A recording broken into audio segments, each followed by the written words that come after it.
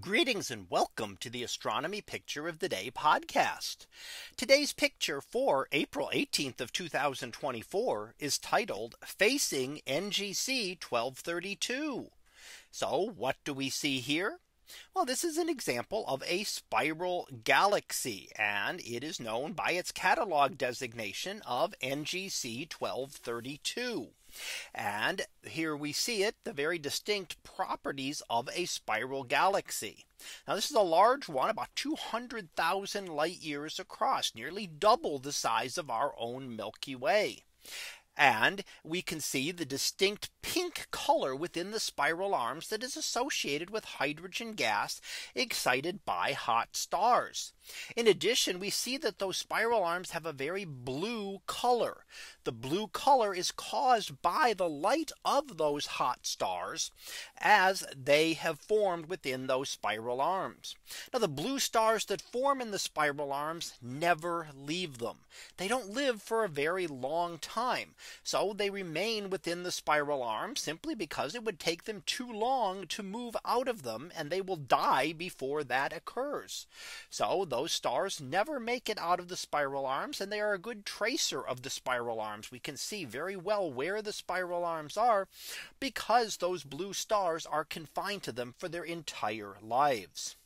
Now that's not the only galaxy we see here. We also see a small companion known as NGC 1232a.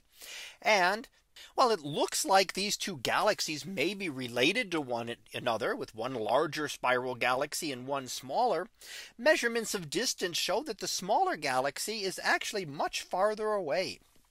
In fact, about 6 times the distance of the closer, larger galaxy.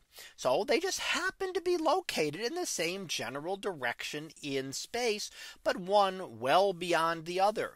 So if you could somehow travel the nearly 50 million light years out to NGC 1232, you'd still have another 250 million light years to go to get to the much farther galaxy. Now you might notice there's a little bit of a difference between those two, and we'll see that NGC 1232a is actually what we call a barred spiral galaxy. You can see there's kind of a bar going through the center of the galaxy, which is common in many spiral galaxies, although not all of them. Also with NGC 1232, we are seeing it as a face on galaxy. Now that just depends on how the galaxy happens to be orientated towards us, how it is oriented. And we see that galaxy here looking almost straight down on it, giving us a great view of those spiral arms. Now that's not always the case. Sometimes we see galaxies from the edge, and spiral galaxies are very thin. So when they turn to the edge, they look just like almost flat lines in the sky. And you might see one of those galaxies down below NGC 1232. There's another flattened galaxy, much smaller, probably much more distant, that we're seeing in an edge on state. So it really just depends on how that galaxy happens to be oriented relative to Earth. It's not something we can change. In order to see NGC 1232 from a different perspective, we would have to travel those 50 million light years out to the galaxy to be able to see a different perspective. So that was our picture of the day for April 18th of 2024. It was titled Facing NGC 1232.